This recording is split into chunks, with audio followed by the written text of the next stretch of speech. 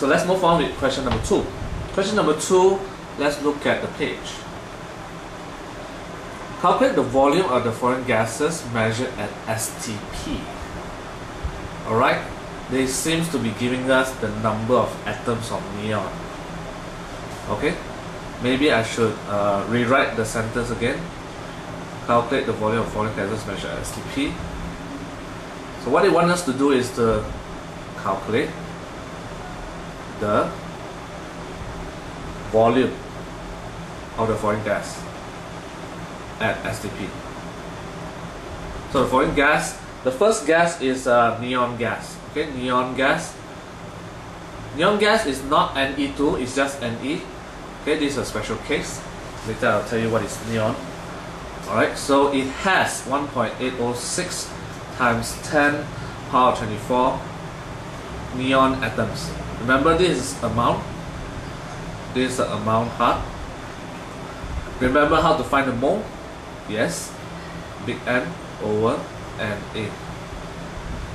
Alright, so to find the mole, pretty easy. That's equals to 1.806 times 10 power 24. This will divide by 6.02 times 10 power 23, and I believe it is 3 mole. So this neon gas 3 mole, and it will help us to find the volume of neon gas quite easily. You just use this, V equals to 22.4 times number of mole. Isn't it easy and straightforward? So 22.4 times 3 mole. Now 22.4 times 3, that will give you 67.2. You get 67.2 dm cubed. Alright, let's move on with another one. They want you to calculate the same, but 18.25 of hydrogen chloride gas. Look here, 18.25 of hydrogen chloride gas, HCl, right? 18.25. Let's remember this. Okay, it's a HCl. They want the volume at STP. So the formula to be used is 22.4 N. But our first job is they give us a piece of information, 18.25 gram. They gave us a piece of information, 18.25 gram. So can you find the number of mole from this piece of information? Mass, remember, what's the formula for number of mole? Actual mass over molar mass, standard mass. Alright? So you will get 18.25 divided by 1 plus 35.5. I hope by now you would have memorized a few important relative molecular mass, so they can use it as a molar mass. This one H is 1, Cl is 35.5. Now 18.25 divided by 36.5. 18.25 divided by 36.5.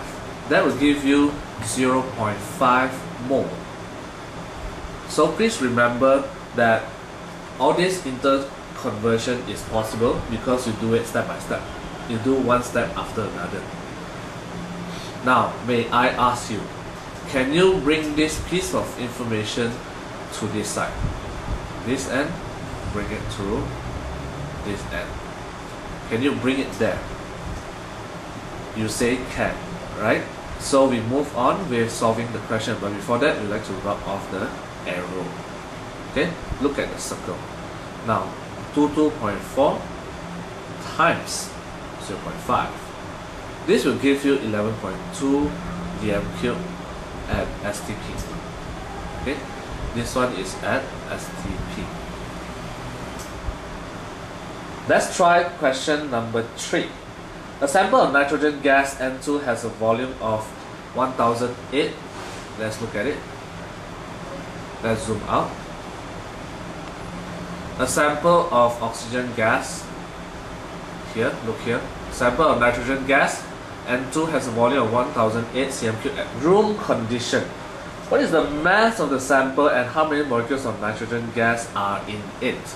So what we do is we piece together all the information.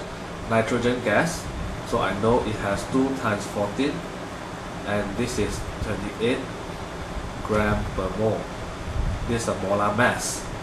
Alright, and then it also mentioned that it is at room temperature and pressure, and the volume is 1008. 1008 cm cube is what I call 1.8 dm cube. Alright, so they are actually asking for 2 pieces of information. The information is number of particles, number of molecules. No, they are not asking, yeah, they are asking for number of molecules. And another thing, they are asking for the mass of the sample.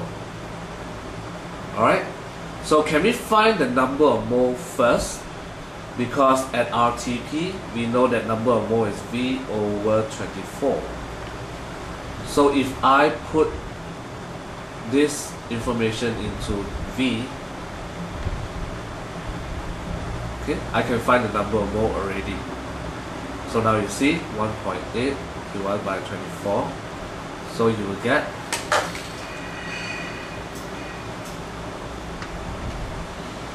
0.075, right? You get 0.075 mole. So let's remember this and go to the next page because there is not enough space for us to scribble. So now you know that the number of mole is 0.075. Okay, number of mole 0.075 mole, and this is N2 gas, and this is room temperature pressure condition. Now they are asking for the number of molecules. I'm sure this is molecules because N2 is a molecule by itself. They just want to know how many sets. Okay, they are not interested in how many nitrogen inside. So this one you don't have to times 2. You just put N and A.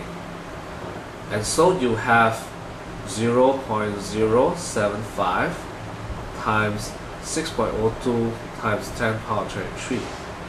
I hope this gives us a good number.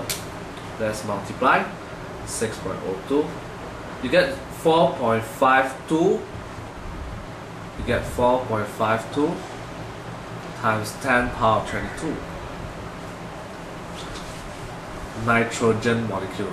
I can just draw a graphic for you, but try not to do that in exam papers. Or you can put it in language. That would be nitrogen molecule. Okay, you can write that, molecules. So next, the last one is they want to find the mass. Okay, they want to find the mass using number of moles 0.075 mole again. Right, 0.075 mole again. They want the mass of nitrogen gas. Remember I told you mass equals to number of mole times molar mass. So this one you use 0.075 times, this one is 28. You know why 28? Because 2 times 14. So you get 28. So now you can press the calculator and I'm sure that you will get 2.1 gram. Okay, so this will be 2.1 gram of nitrogen gas. Okay, gas can be heavy as well. Alright, so thank you very much. If you like this, and please tell your friends about it. Tell your classmates, tell your schoolmates, tell your neighbors, tell your friends, tell your internet friends. Okay, don't be shy to share good things with others.